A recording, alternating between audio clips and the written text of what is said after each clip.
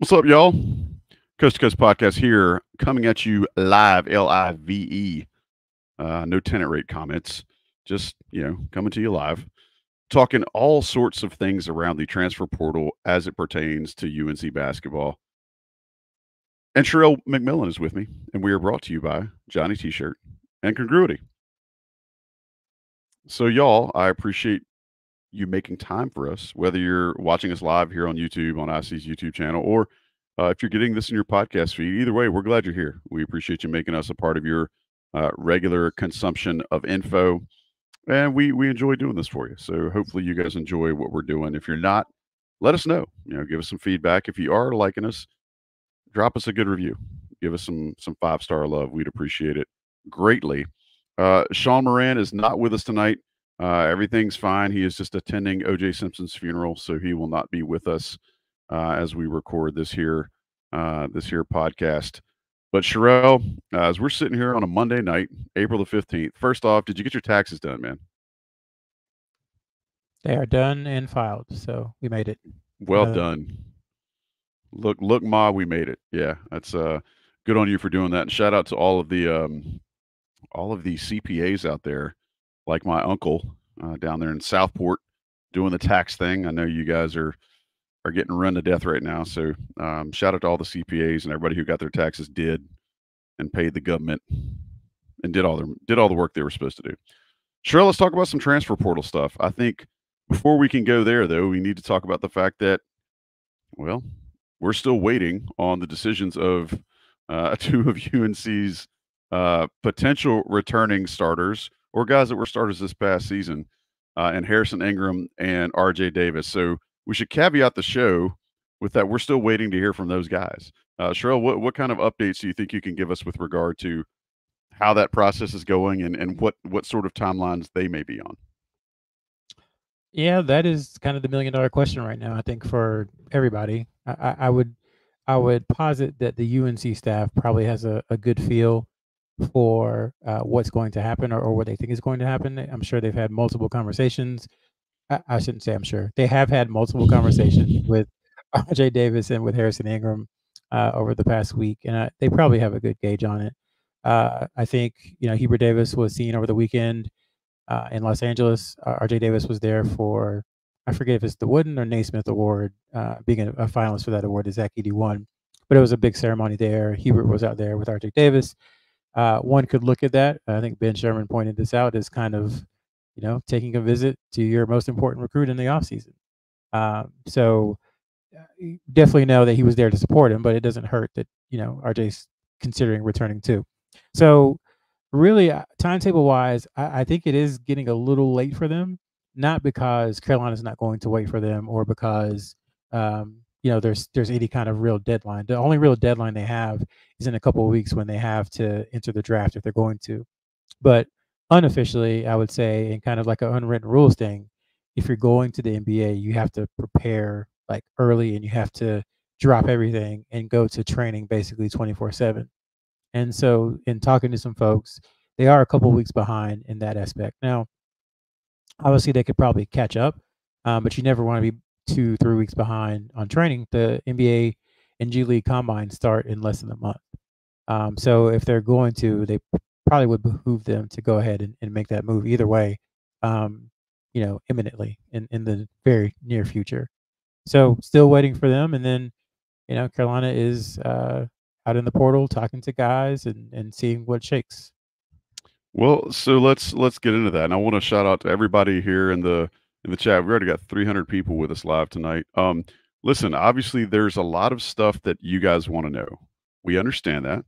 We appreciate that.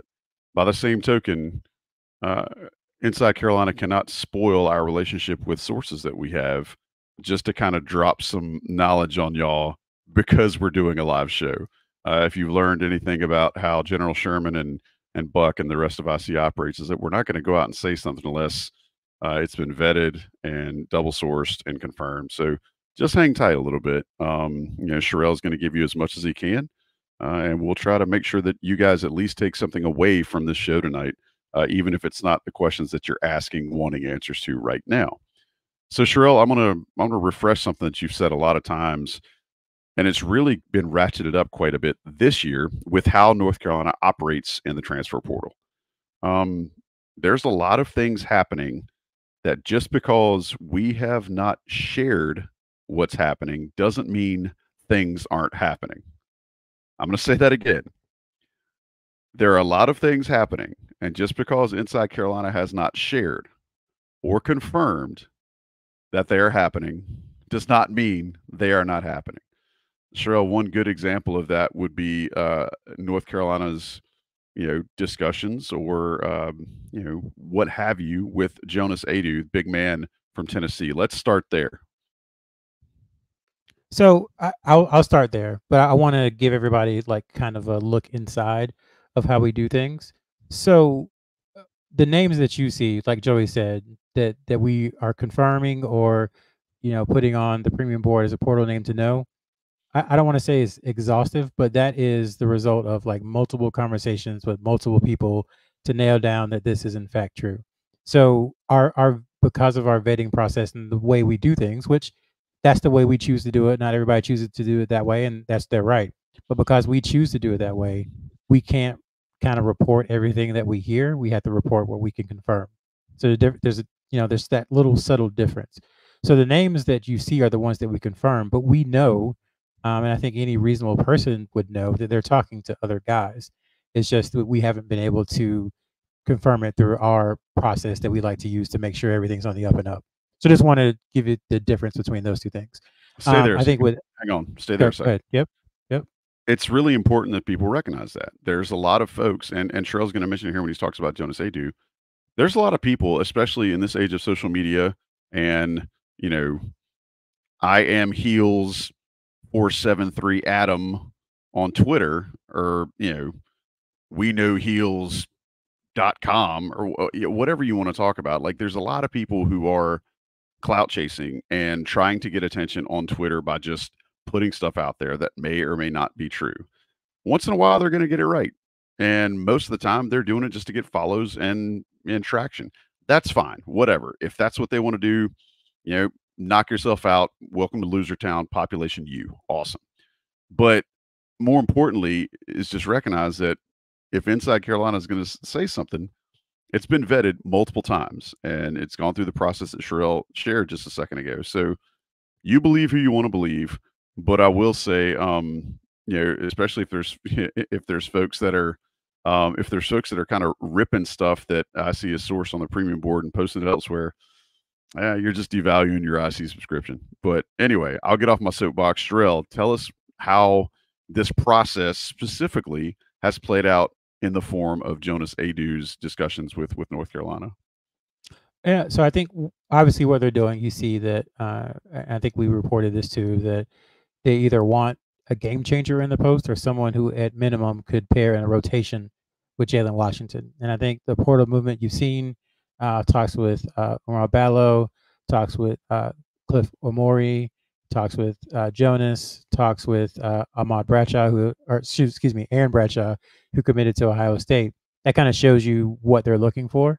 I think Aidoo is a unique case because 3 years ago, most of us thought that he was going to end up committing to Carolina. It didn't quite work out during the coaching change from Roe Williams to Hubert Davis. And I think he entered the portal last week, and Jeff Lebo is the assistant coach who's handling his recruitment, and he reached out to Jonas, and then he had a call with Hubert Davis, and basically we were told it was transparent, and they talked about what happened last time. I think there were some hurt feelings there between, especially from the Aidoo side.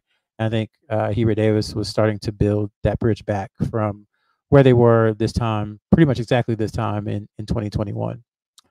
So from there, there will probably be another call, likely soon, likely tomorrow, more than likely. And then from there, it's all about whether or not he's going to take a visit, and you kind of reset the recruitment after those multiple phone calls are done. It's a good gauge of, okay, is this for both parties? Is this something we're interested in? Is this something we think can work? And if so, then let's talk about a visit. Now, if it gets to be, I would say Thursday, Friday, Saturday, and we haven't heard anything about a visit, then maybe the Zoom call with the staff tomorrow didn't go that well. If you do see a visit scheduled or confirmed scheduled, then maybe the visit, went pretty well and they're ready to take the next step.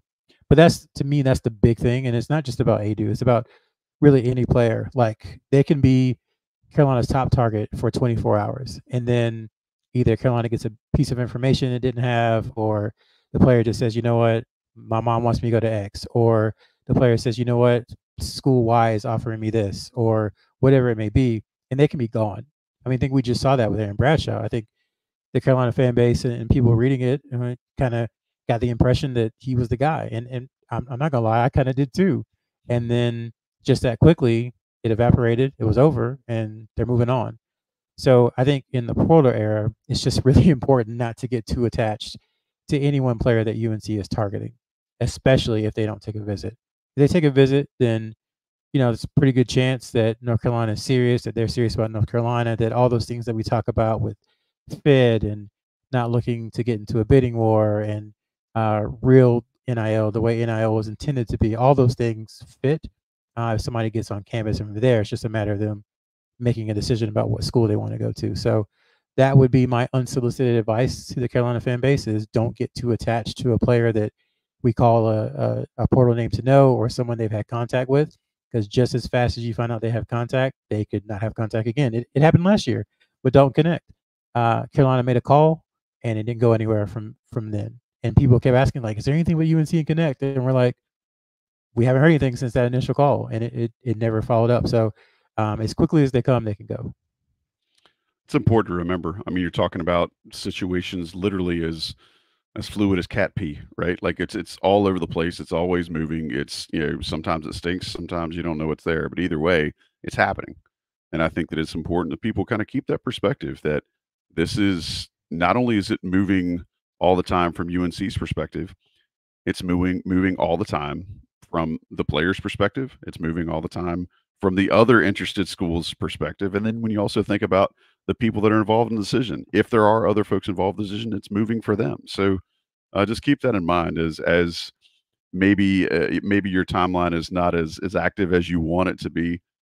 Things could change. I mean, what was it last year, Sherrell, that on the same day Caleb Love entered the transfer portal, North Carolina received a commitment from Paxton Wojcik? I mean, like it can go from nothing to something really, really quickly. So That was an all-time moment, because oh God, I don't know, I wasn't mad, but I was just we were trying to the get timing people was to brutal. yeah, the timing was brutal, and it's like Paxton Wojcik is not coming to replace Caleb Love, and people couldn't understand it. It just happened to happen that way.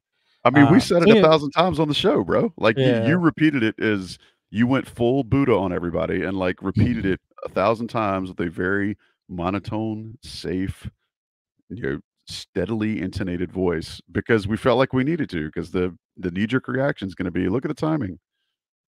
So speaking of visits, let's talk a little bit about another guy that Inside Carolina's been able to confirm mutual interest with is Cade Tyson, transfer from Belmont. Tell us a little bit about kind of where that stands and what you might know about his skill set or what it may fit or how it may fit with North Carolina's roster construction. He's a dynamic player. I think, especially his size. You pair his size, his shooting percentage, and his volume together from three. And I think somebody filtered it, and it was like two people who matched the description of 6'7", shoots at least 5 threes a game, and shoots above 45% from three. So you're getting someone who the 24/7 folks consider the best shooter in the portal. Now, obviously, for whatever reason, there seems to be a UNC tax on shooters when they get there. So, but even if let's say he committed to Carolina, and he shot 48% at Belmont. So take off 8%, you're still talking about a 40% shooter. And what we know about North Carolina is that there's a chance they could lose their three best shooters from last year's team.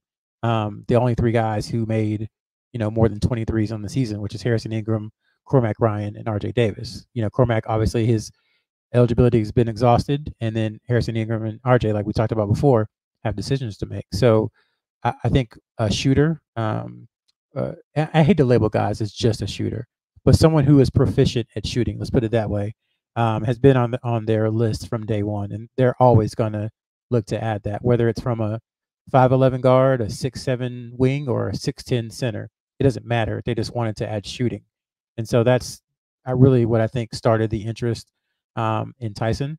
And then you add in his size and the fact that he's from North Carolina, and they really think that he could fit well, and that's why they're going after him so hard. I'm going to show my age here a little bit, but he strikes me as some of the early European players that were first getting to the NBA in like the early '80s. Maybe not as big as Tony Kukoc, but he strikes me a little bit as Tony Kukoc. Where he's got that big frame, and because he's got such a big frame, that stroke is hard to guard. But again, I'm dating myself here. Okay, so we've reset that pretty well. And again, shout out to you for kind of working the phones as hard as you have to keep everybody updated with this. Give me some other names of folks that that have either popped on UNC radar and popped off, or folks that it's kind of still TBD with regards to what as we sit here on April the 15th. Yeah, I think Ballo was kind of the big name, someone that Joey has lobbied for privately for some time. Big fan of his. Likes his physicality and his strength and the way he tries to dunk everything. He's got a lot of schools after him, and I think in this new age there are certain requirements that some players have for schools that some schools will meet and others won't. And I think we'll have to see if he makes the Carolina visit. I think he's got 3 visits before he's supposed to visit the UNC, and we were never able to confirm that he has a UNC visit scheduled. He said he was going to visit, but those are 2 very different things. But he's one of the names. I think we talked about the centers, Cliff Amori, who was at Rutgers, another in the Joey archetype, just a big dude who can duck everything. Likes what I likes, bro. I know, a big, strong, dude who's 22, 21, 22, who can dunk everything. One of the best shot blockers in the country, one of the best rebounders in the country, anchored a Rutgers defense that was solid, even though the team wasn't that great. So that's someone they have talked to. We know they held a Zoom call, I think, I don't know, last Thursday or Friday with him. So they're definitely talking to these big-bodied centers. Daddy Wolf is another player from Yale who they've talked to. His archetype is a little different than the other guys. He's more of a skilled player at 7 foot, 7'1", can handle, put the ball, take it off the dribble and go to the rim. Only has a couple of dunks, but man, one of them was really impressive. It was like caught it at the top of the key, crossed the guy over, and came in with one hand. So he's a skilled 7-footer. So that's another player that they're talking to. And that's outside of those guys and Tyson. Those are the only ones that I would say has gotten, at least semi-serious from a UNC perspective. So again, that kind of shows you, I think, if you want to infer things, kind of what they're thinking about positionally, about what they need. And I think, again, it's important to reiterate and reset here. Let us know Sherrell, let us know what we can expect as far as when players have to put their name in the portal. All right, so here we go, our favorite segment. So players have to be in the portal by May 1st. Now, they can be in the portal on May 1st, but it might not get out until a couple of days later. And that's because it has to go to the compliance office and the paperwork has to get filed. So some players, they might enter on May 1st and you might not find out about it until May 2nd or May 3rd. But May 1st is the deadline. That's the first time you stop and look at the roster and say, okay, I have an idea of what Carolina's roster might look like. From there, you've got your G League combine and you've got your NBA combine. Those players have to be out of the NBA draft if they want to keep their college eligibility by May 29th, I believe it is. And then from there, UNC starts the second session of summer school. I think it's June 24th. Usually everybody gets there that week before. And then fall classes start in late August and practice starts in late September. I think we will know 100% with certainty the final roster when fall classes start in August. There's still a chance, no matter what, before that things could change. But that is the final deadline is late August for what the roster will look like. More than likely, it'll be filled out, I would say, in, at least by the time summer school's over. But that's not a guarantee because this past year they had James Okonkwo sign in the middle of July. So, it's just a long process. I think they've gotten better at it, as we've said multiple times. They really are prioritizing fit and, uh, kind of understanding North Carolina and what it is, why it's important to play there, and juggling those with some of the modern things that players are looking for. So it is a balance, but that's what's unique about Carolina is they're not going to, go all in on one type of way to entice a player. Let's put it that way. They're going to use kind of everything at their disposal, which is the Carolina history, which is the Carolina network, which is, how big North Carolina is as a brand nationally, which is, the Jumpman brand. All those things tie into how players end up at Carolina. Sherrell, I'm going to ask you something. I'm going to try to do this in a way that allows you to answer without putting yourself in a weird spot. Regarding players that are already on North Carolina's roster, is there any reason for you to think players that are not named Harrison Ingram or R.J. Davis? Is there any reason for you to think that those players still have decisions to make, or that there could be additional departures from North Carolina's roster? How would you respond to that? I would say that there is no finality with North Carolina's roster before the transfer portal closes. So while you might think someone is back and we may think someone is back, don't count on or start doing lineup projections or minute projections until at least May 2nd, because Well, that'd kill half the we've seen threads on it. the message boards, bro. I'm just saying That's we've seen it multiple times where a guy was like told us was like, "Hey, I'm staying. I wanna come back and get better and compete, et cetera, et cetera." And then 3 weeks later, the night before the transfer portal closes, you see that player's name in the portal. That's happened multiple times. So my suggestion is, or I guess my read on it is nothing is final. So, you know, maybe there's some guys who have decisions to make. I don't know. We haven't heard anything, but I just wouldn't count on anything until May 2nd. And I know that's frustrating because that's 2.5 more weeks or 16 days or whatever it is. But I think that's the only way you can accept any potential late departures is just don't assume anybody is back until May 2nd. Yeah, and It's again, just it's just like I think it was Calipari. He was like, "I talked to the roster. There there is is no no roster." roster. Or Yeah, I talked to the team. There is no team. Like there's a team, but there's not a team until May 2nd. and that's actually a great way to put it, regardless of how you feel about Cal. Um, I think that there's probably a way if folks are just dying and jonesing to have activity between now and when things start becoming more crystallized and when there is some finality. I'd suggest go to johnnytshirt.com. If you could hit Johnny T-shirt up and spend some time there, that would absolutely get you through some of this time as we wait for decisions to be made. Johnny T-shirt right there on East Franklin Street in Chapel Hill. Hey, you might be coming to Chapel Hill to watch the baseball team host Coastal Carolina tomorrow, Tuesday night. Go by Johnny T-shirt on the way. Tell them we said what's up. Tell them Sherrell said hello. Tell them Joey said hello. They have connections back to our crib in Hope Mills, North Carolina, and they'd probably love to hear that. So give Johnny T-shirt some love. We appreciate all they do for this show and all of Inside Carolina's content. And just want you to stop by and help kill some time. Go in there and drop some coin. Use your premium message board discount code and get an extra 10% off whatever it is you decide to buy at Johnny T. I'll take a quick break. Let the national guys drop some ads in here. We'll be right back for the 500 or so of you that are watching this live here on the Coast to Coast podcast. All right, Sherrell.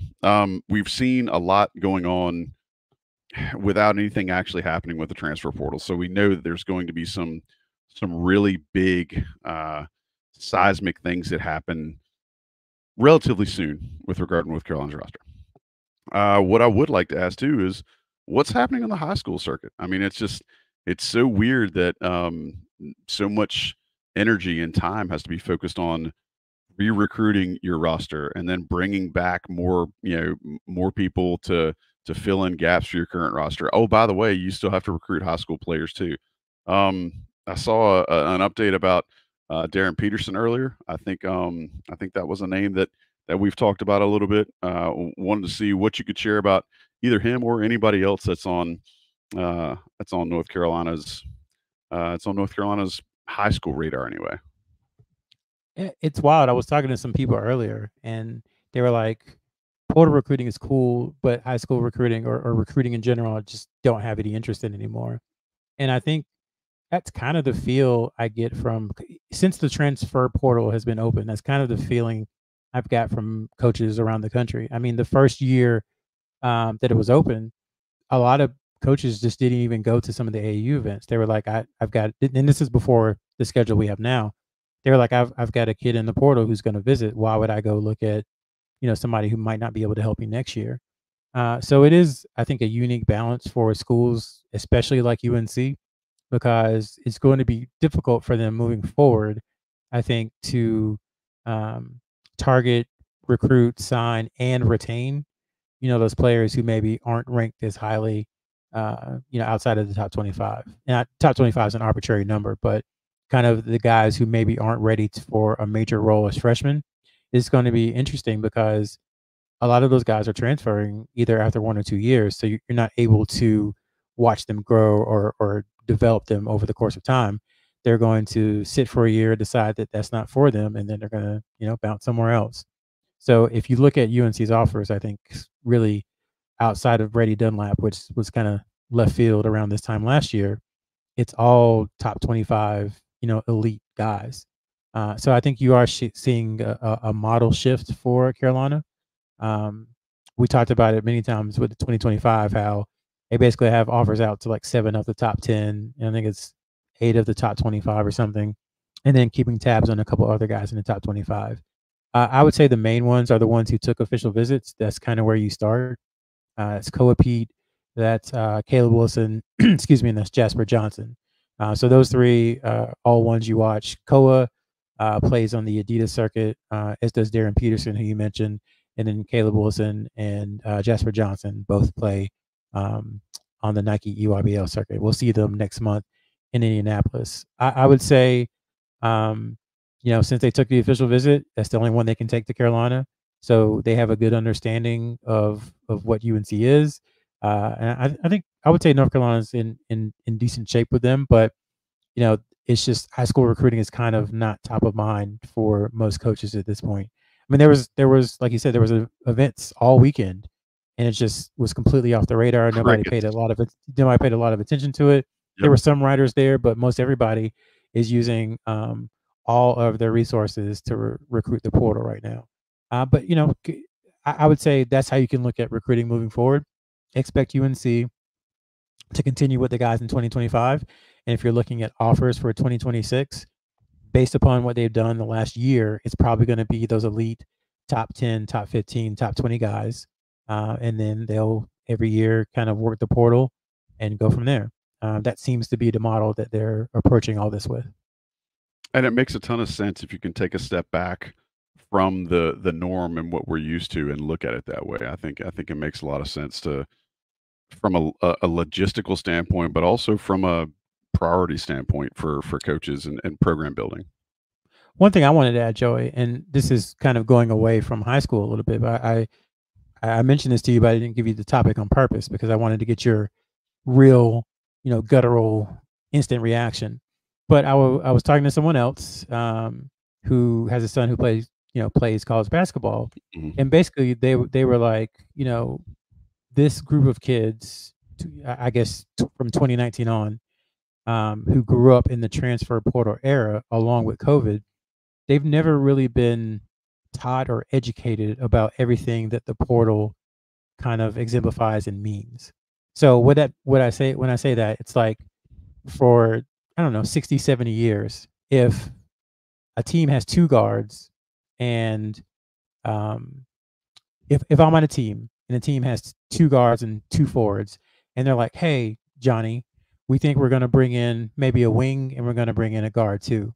In any other time in history, it'd have been like, "I understand, coach. You don't want to be stuck in case somebody gets hurt, and you want to make sure that there's plenty of playing time for everybody.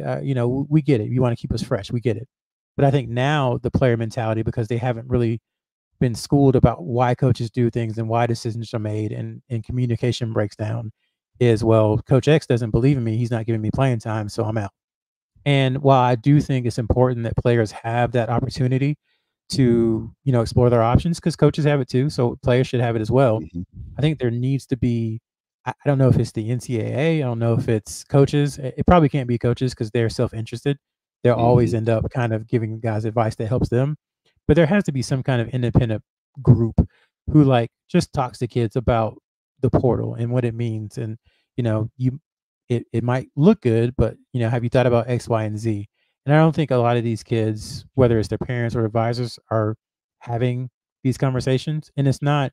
I don't think there's anything nefarious is the only word I can think of. I don't think it's anything bad or uh, necessarily dastardly that the parents or the guardians or whomever are Salacious. trying to do. Yeah, Yeah. salacious. I think they just don't have the information. Does it feel like that to you, or am I off base? Dude, I felt like that since transfers became a thing a couple of years back, and I'm gonna sound like an old man here, and I'll be that. That's fine. Um, what scares me is when you look at the number of names that are put in the transfer portal every year, and you think you're like, "Oh man, there's so many guys out there." And then when the portal closes and everybody lands with their favorite team, and fans stop looking at who doesn't land.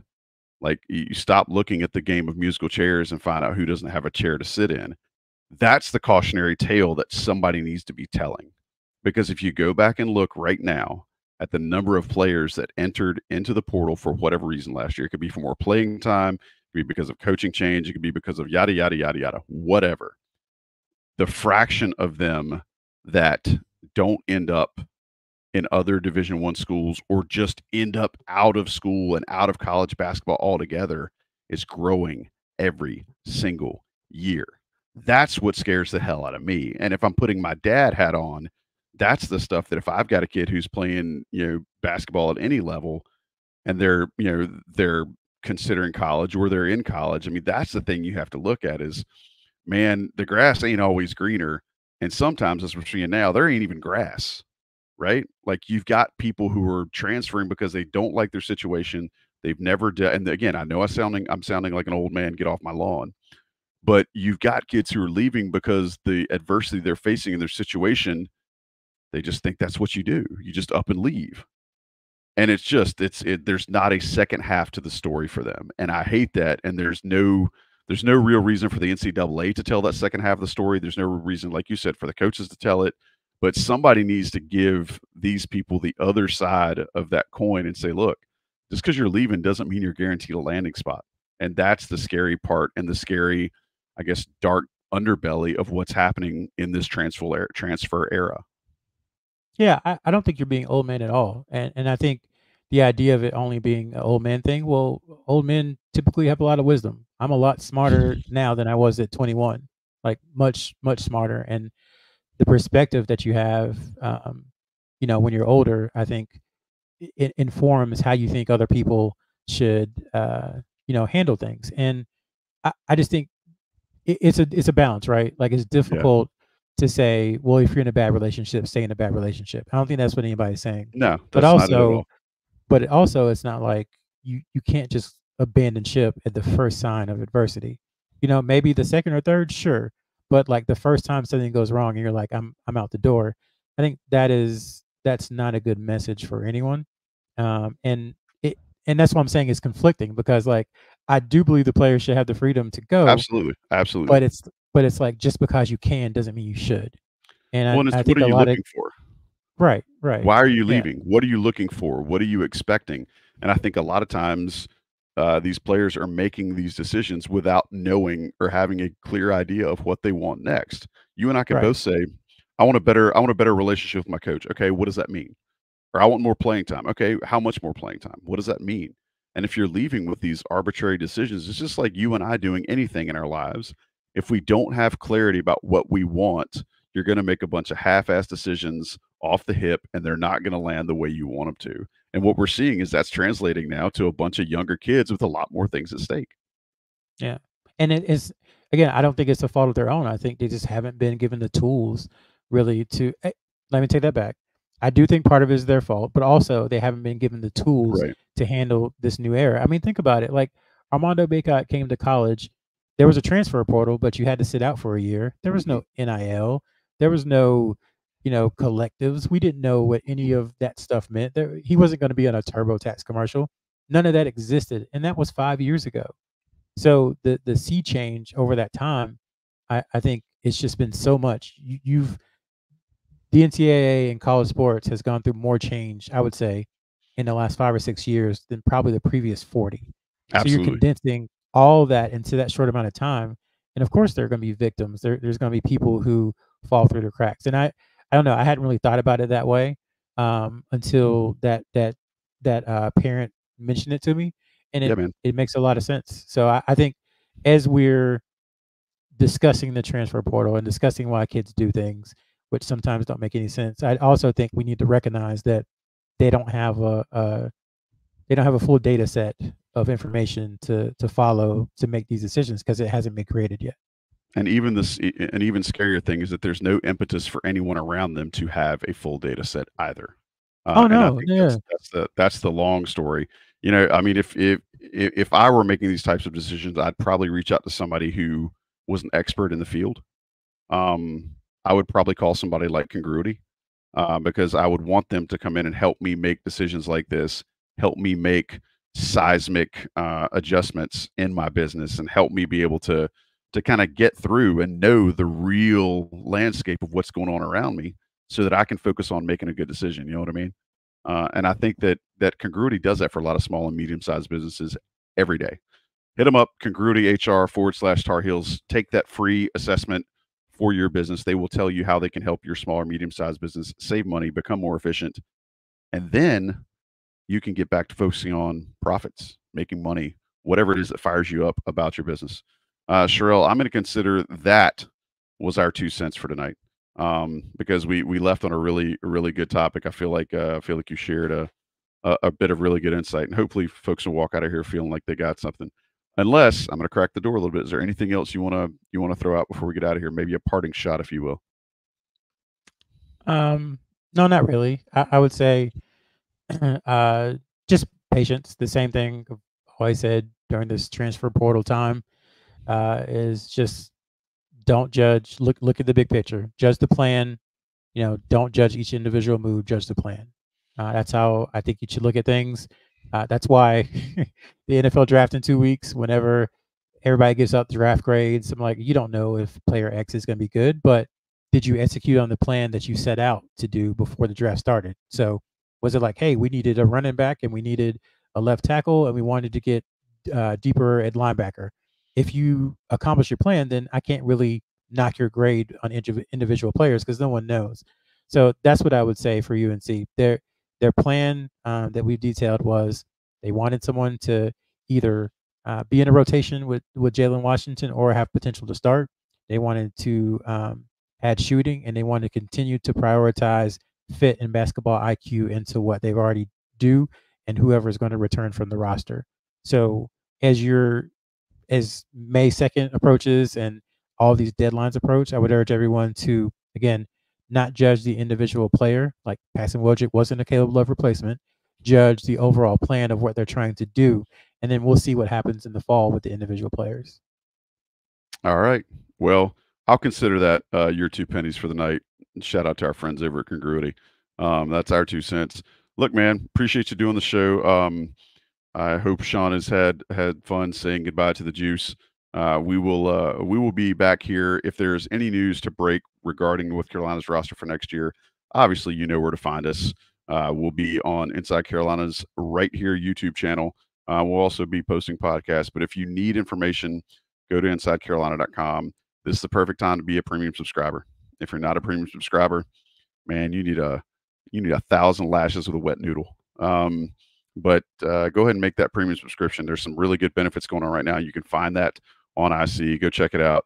As always, I'm grateful for Sherrell and all of y'all that joined us tonight. Almost 530 of you on a random Monday night talking about the portal at Inside Carolina. That's kind of fun.